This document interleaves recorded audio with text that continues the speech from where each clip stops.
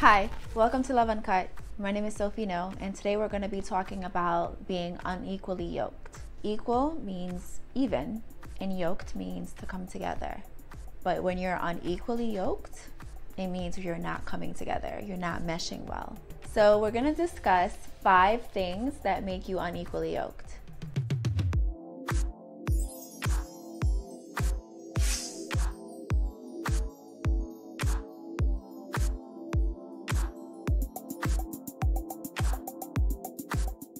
Hi, welcome back. Okay, so today we're going to discuss 5 things that make you unequally yoked. The first one is not having the same vision.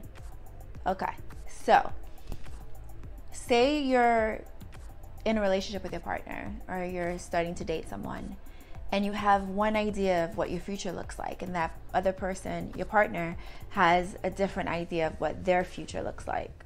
And you're trying to come together and create that future together, but something's happening where it's not.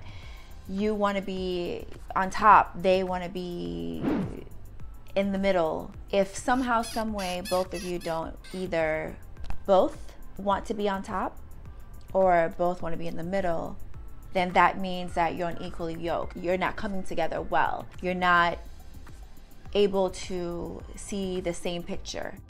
Number 2 is being unable to compromise.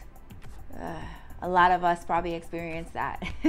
Being with someone that is just not able to compromise, and no matter how much you try to show them that they need to compromise, or even you, how much your partner is trying to show you that you need to compromise, you're just unable to do so. Not being able to compromise means that you're unequally yoked.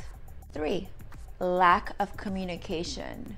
Yeah, that's a big one. I think we all experience at some point in our relationship or friendships or while building a partnership that there's a missing piece to the puzzle, which is that lack of communication.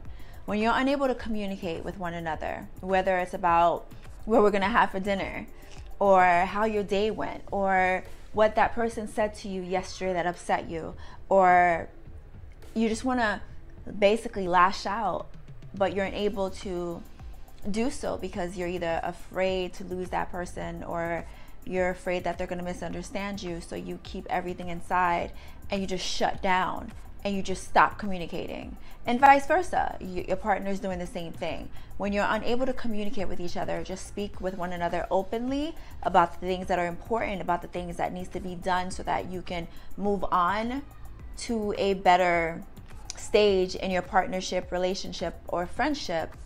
That means that you're unequally yoked. Number 4, comfort levels. So I know you're like, what? Comfort level? Let me explain. When you are in a relationship that is equally yoked, your comfort level is beyond measures. It's so beautiful. It's so easygoing and pleasing. You feel like you could be yourself. You feel like you can just do anything with that person because they make you feel like you can just be you, and they feel like they can be themselves with you. Now, when you feel like you can't be yourself, or you have to walk on eggshells, you have to be careful what you say, you have to be careful how you say it, you have to be someone else to be with that person, they have to be someone else to be with you. That means that you're unequally yoked.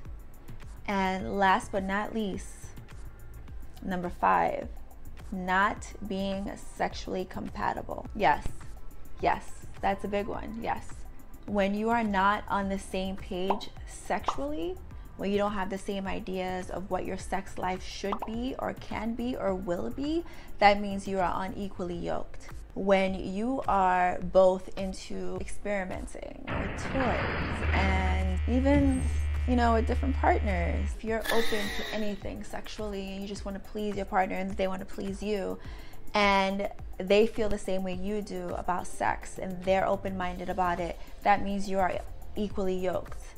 But when your partner just wants to lay there and just take the pleasure while you do all the work,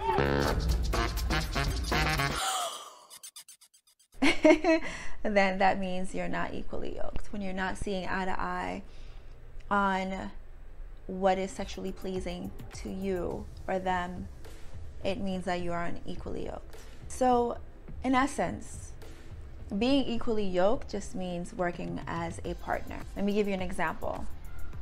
Football teams, basketball teams, hockey teams, any one that works as a team, as a unit, they have to have these 5 components. Very important, okay? So they have to have the same vision. That means that they see that trophy, they see that ring, they see possibilities, they see endorsements. So they have to work together to make that magic happen for them to win, right?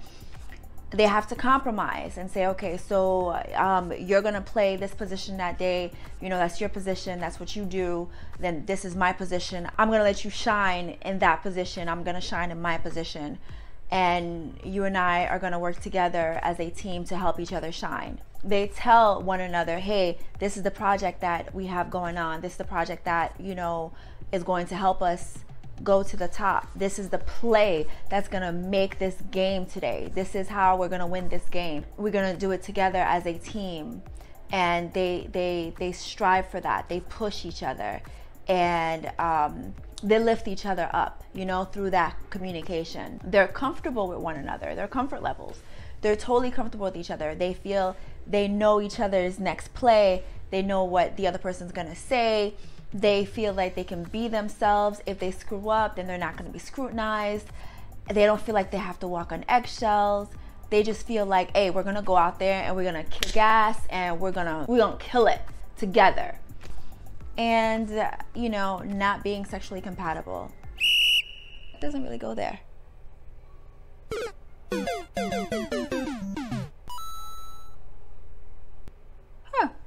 Although being sexually compatible doesn't really fit the team basketball, football, I will say this. Being sexually compatible fits in the team, as in the team that you're trying to build with your partner, because that is the person that is going to be pleasing you, and you're the person that's going to be pleasing them. So you have to be on that same page. You have to be in that same realm in order to make that magic happen, to come together, so that you can be equally yoked. Any successful relationship is built on being equally yoked, being able to communicate, being able to compromise, being able to feel comfortable. I feel like my breasts are equally yoked. They love each other. They play as a team. They work well together. Okay. You wouldn't give 2 shits about that. So the question of the day: do you believe that you've been in a relationship that was unequally yoked?